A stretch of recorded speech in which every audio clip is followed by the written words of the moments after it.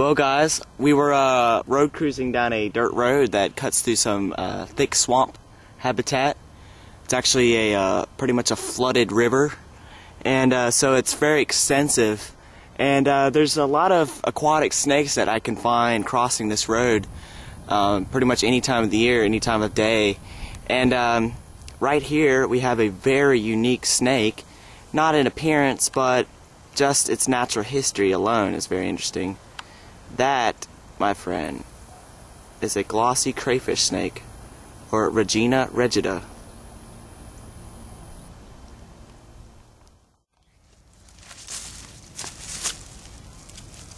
Okay, guys, the glossy crayfish snake is a not very often seen snake in their range, and the reason being is because they're just highly aquatic and their habitat is very just inaccessible to humans in general. It's just all swampy, and most people aren't very willing to just go wading around in swamps. So, but occasionally you'll find them road cruising, crossing roads and stuff, usually at nighttime during the summer.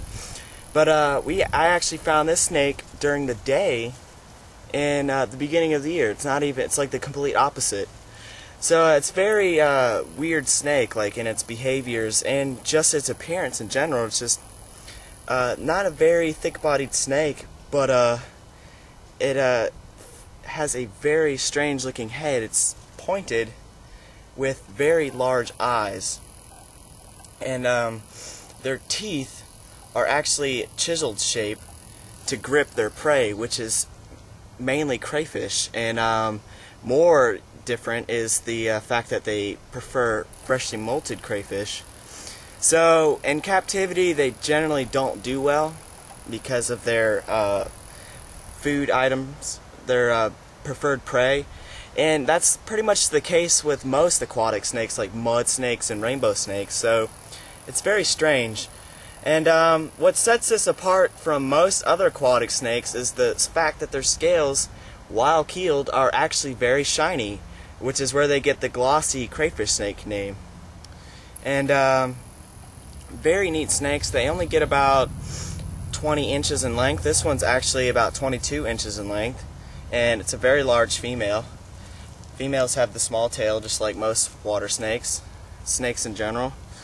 And usually they're around 15 to 20 inches in length, so this is a rather large individual. It's typical body size and shape, the thin, slender body, but very not very distinctive, I guess, if you don't know snakes. But I've been looking for these for a few years now, so just another snake to knock off my list. It's awesome. Finding new species this early in the year just kind of tells me that maybe this year's going to be a good one. But typically these snakes are a uniform color, brown, with a lighter belly, with the little crossbars on each scale. It's like almost like a ringneck snake pattern, but just very neat. They have some very pronounced orange on the lips, and the eyes, which are very beautiful, are like an algae green color. And as you can see, the spots on towards the chin area actually form a point, and they kind of are modeled on the chin. So just very neat looking snake overall. Not very aggressive at all. She did try to attempt to bite me when I first picked her up, so I guess they can be a little aggressive. An interesting fact about these snakes in North Carolina is that they weren't even discovered here until 1954.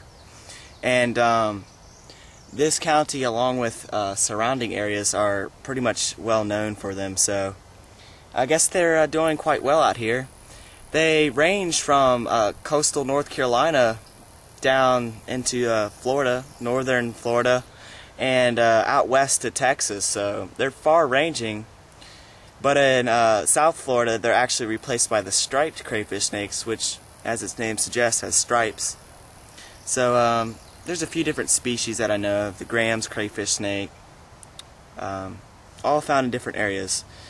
And really, it just amazes me like how variable a snake's diet can be, and this is just an example, you know. There's something out there to eat everything, it seems. Eels, crayfish, amphiumas. It's weird, but very interesting.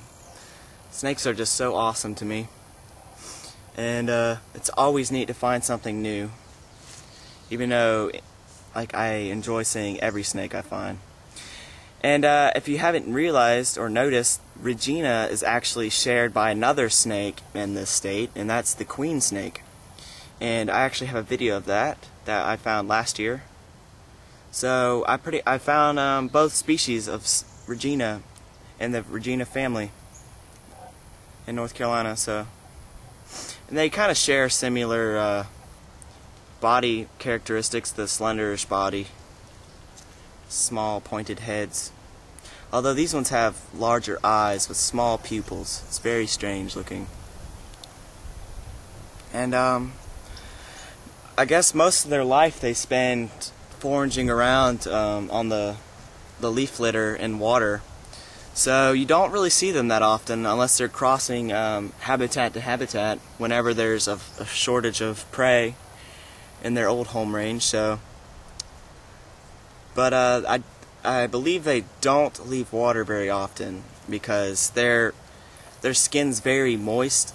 Not right now, but I mean it loses water very quickly, so they're not very terrestrial snakes at all. It's so beautiful out here, just smells amazing. And just what more can you ask for? She's got a few scars on her. I'm not sure what that could be from. See, there's one right there. It's just kind of a mangled area of scales. But this is definitely a sure sign that spring is coming, other than the fact that most of our trees are beginning to develop leaves and are budding and flowering. Just awesome. Other than swamps, these snakes are found in canals and ditches, pretty much anywhere where there's crayfish. And I know several areas where crayfish are very abundant, so I'm pretty sure they're there. And just a really neat snake. Something totally new, different for me. Kind of be able to find stuff in my own stomping grounds, something new, like my own area.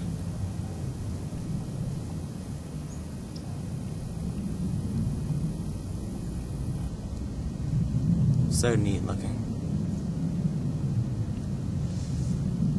Look at those eyes.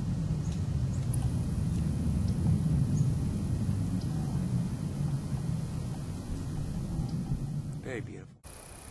Alright guys, I'm gonna let this gorgeous little beauty back on her way. She was facing this direction, so I imagine she was headed here. I'm gonna let her go in this little slough connected to the main stream. Put her right here. Let her find her way home.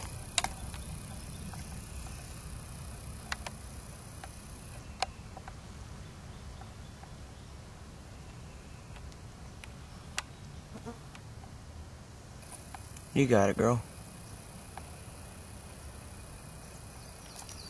There she goes.